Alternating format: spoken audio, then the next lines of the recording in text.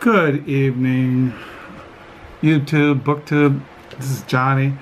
I know it's only been maybe 7-8 hours since my last video, but like I said this morning, I need to start showing you guys the used books that I have accumulated the last week. And I wanted to start with the books I got at the library used bookstore, the Book Nook. I go there tomorrow. Tomorrow's Monday. As you all guys know, I repeat myself, I volunteer on Mondays from 10 in the morning to 1 in the afternoons, on Friday mornings from 10 to 1. And I've been volunteering at the Book Nook going on 11 years. I used to do it on Saturdays and Wednesdays, and then I just did it on Saturdays, and now I do it on Mondays and Fridays.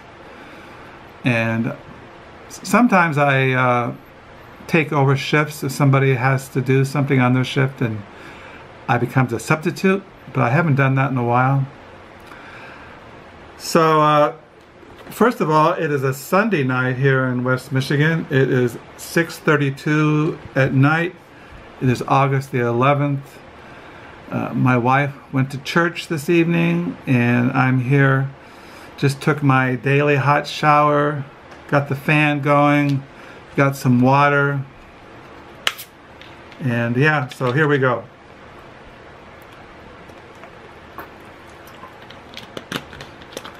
So, first of all, I ended on page 716 this evening. Tomorrow is August the 12th. It'll be a Monday. First of all, I should mention what I've been reading.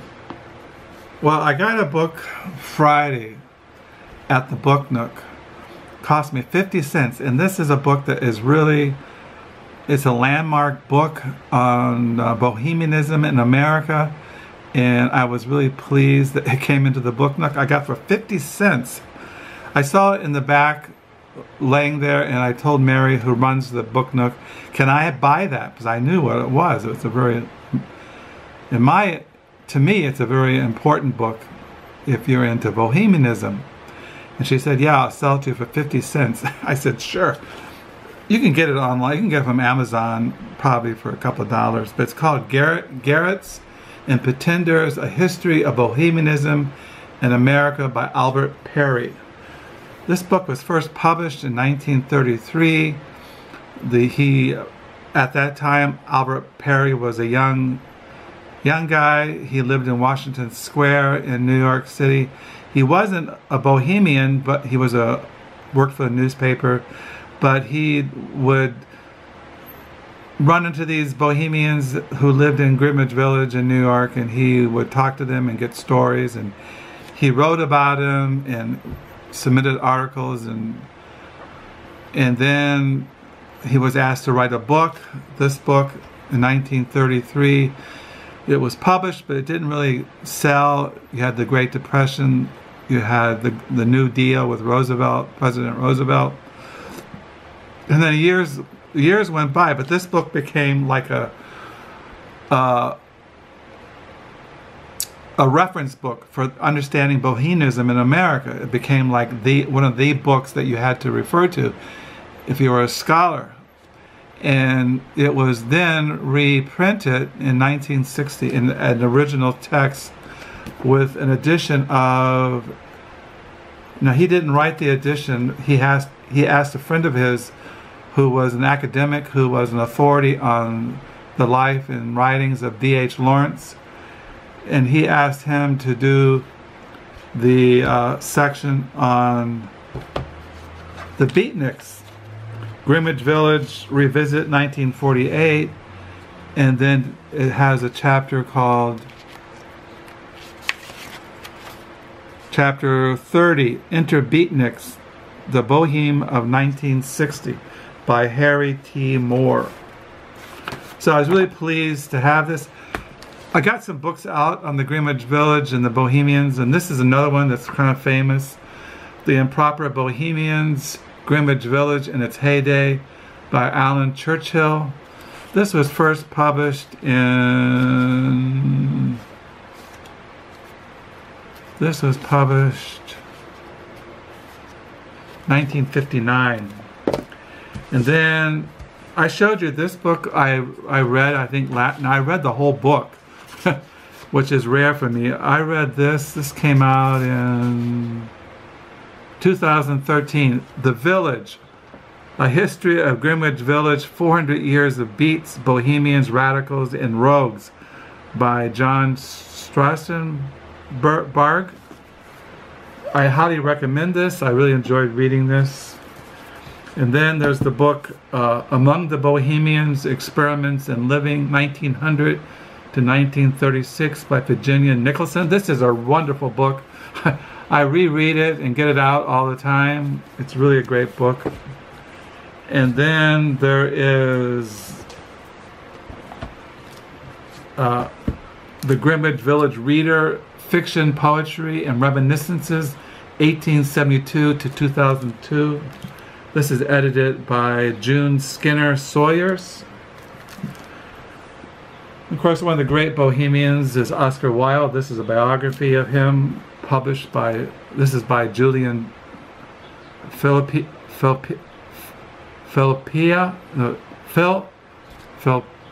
can't pronounce it. Philppe Jullian.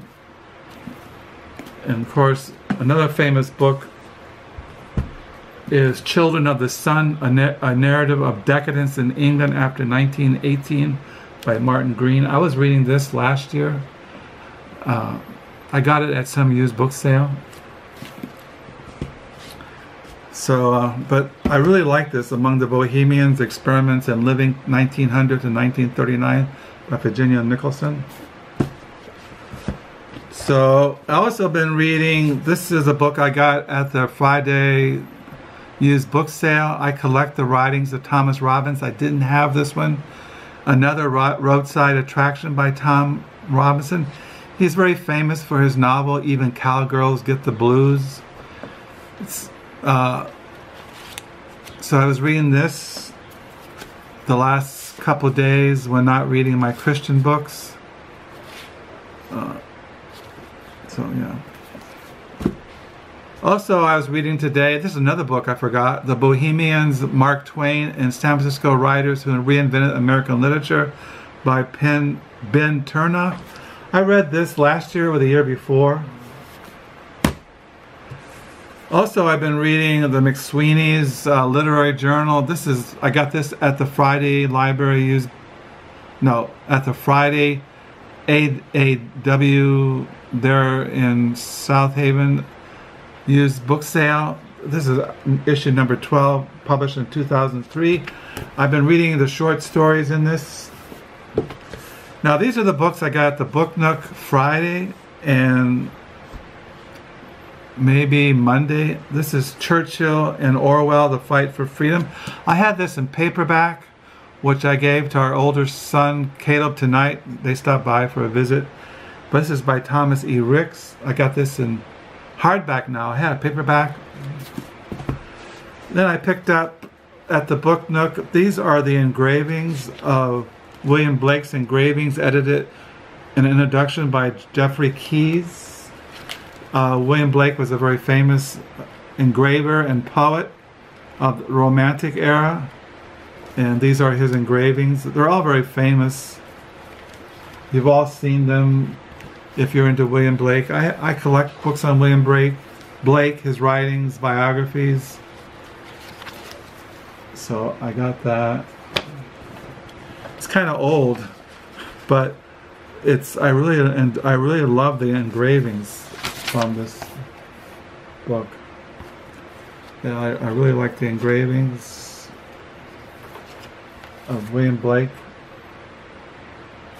So I got that. Then I picked up, this is by Edward Strachan. He was a very turn of the century American photographer. He did for Vogue and Vanity Fair, and he was a foremost pioneer of American photography. And this is his book, A Life in Photography by Edward Strachan.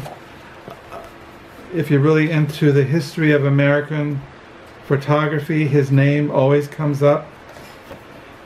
And So I got this for $2, and so I was really pleased to get this because I like looking at the history of early American photography. So here's a picture of Gloria Swanson right there, and they're all black and white, but there's a lot of drama in the photos. And let's see what else I can find in here. Oh, here's a picture of Jacob Epstein, a very famous artist. And I don't know what else you can find in here. Anyway, I was really pleased to find it. Here's Greta Garbo. So anyway, I found that. Then I found this book, I collect books on the New Yorker, Wonderful Town, New York Stories from New Yorker, edited by David Reminick. Now, sometimes people ask me, well, how do you know what books to collect when you go to a used book sale or you go to a thrift store? You look for writers that were in the New Yorker, like, you look at the stories here, who they're by. John Cheever, Ann Beatty, Edwin Shaw, John O'Hare, Peter Taylor, Philip Roth, Frank Conroy, James Thurber,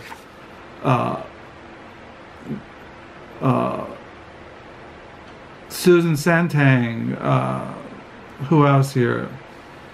Gene Stanford, William Maxwell, E.B. White, Elizabeth Hardwick, Saul Billows, S.J. Perlman. That's how I look at these names in the New Yorker, and then I go looking for their books when I go to a thrift store, when I go to used book sales. And then I picked up this novel. I never heard of this writer. This is by Molly Prentiss. It's called Tuesday Night in 1980. Now, I looked at this novel a couple times at the Book Nook and wasn't sure about it, but I was kind of interested in the subject matter. It says here in the back of this novel, welcome to Soho at the onset of the 80s, gritty, quickly gentrifying playground for artists and writers looking to make it in the big city. Among them, James Bennett, a synthetic art critic for the New York Times, whose unlikely condition enables him to describe art in profound and magical ways. Roel Egales, an exile Argentina painter running from his past and the dirty war that has enveloped his country. As the two men ascend in the downtown art scene's dual tragedies strike, and each is faced with a loss that acutely affects his relationship to life and to art. It is not until they are inadvertently brought together by Lucy Olson's son, a small-town beauty and rogue's muse, and a young orphan boy sent mysteriously from Buenos Aires, that James and Rule are enabled to rediscover some semblance of what they've lost. Well, one thing, I was reading through this novel, and I liked the descriptions of the art scene and of the music scene in the 80s in New York City. It was it was just really interesting how she described the art scene and what was going on there in New York City in the 1980s in the art scene. So that's why I got it. Then I picked up Ayn Rand's Atlas Shrugged. I had this in paperback. I found a nice hardback edition. And then I picked up this book, the last book I picked up at the Book Nook. This is Munch and Women, Image and Myth. I collect books on Edvard Munch. He's very famous for his painting The Scream. And so I got that to go with my Munch collection. This book, it's just him on women, paintings, and this was published by the Art Service International, Alexandria, Virginia, 1997. This is a biography of Edvard Munch, Behind the Screen by Sue Pinricks. She just came out with a biography of Nietzsche that I got last year. So those are the books that I got at the Book Nook. I can put these down the lower level now, find a place for them, which will be kind of difficult. It's getting kind of crowded down there again. I'm stacking stuff on the floor again. And but I've been reading the Bohemians, Mark Twain, and San Francisco writers who reinvented American. I read a great deal of this. I'm just kind of rereading it, sections of it tonight. And I'm reading America, Another Roadside Attraction by Tom Robbins. Reading Garrets and Pretenders, A History of Bohemianism in America by Albert Parry. And so that's what I'm reading. That's what I got for our library, our book collection. Now you have to remember, you know, I'm not one of the intellectual elite. When I was working for 15 years, I was a farm laborer. I unloaded farm trucks with eggs. That's what I did after I got out of seminary and did my internship. I came up here when we moved up here in my early 40s. I didn't know what to do. There was no church. There was no pastorate ministry. I had no job skills. I didn't believe in working on Sunday at that time.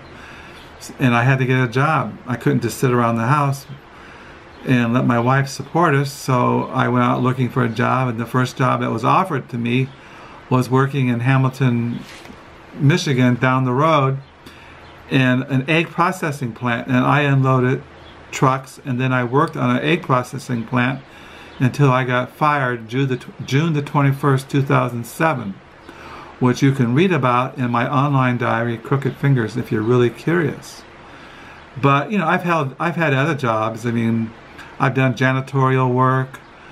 When I was in high school, I worked at a drag strip on the weekends. I've done office manager. I've done substitute teaching in elementary schools. I have. What else have I done? I've worked at a cannery. I've picked apples. I don't know what else I've done. I've worked in a rescue mission. I was a volunteer, but I had to do chores. When I mentioned I volunteered and I lived at the Richmond Rescue Mission, the first couple of years I was a cook. I cooked for about 200 people in the mornings and in the evenings. I did that for a couple of years. When I was in college up on Mackinac Island, in my early 20s, I worked in the kitchen, and I also was a waiter for this. I had to serve the meals. Back when I was in Mackinac Island Liberal Arts College, when you went, everybody had the dress code was in college at that time, suit and tie and shirts, dress shirts. And so when you had dinner at night, it was very formal. And I was a waiter. So when I was in Mackinac Island, I had to pay my way. I didn't have any money. So I did dishes and I waited. I was a waiter. So I did that. So now I am 67, well, I will be 67 years old, August the 14th. I'm retired. I read, I write, I wait for the second coming of Christ. I seek to live for the glory of God and to enjoy Him forever. So hopefully I'll get to the Friday used book sale that we went to in South Haven. We'll wait and see. So once again, I'll sign off.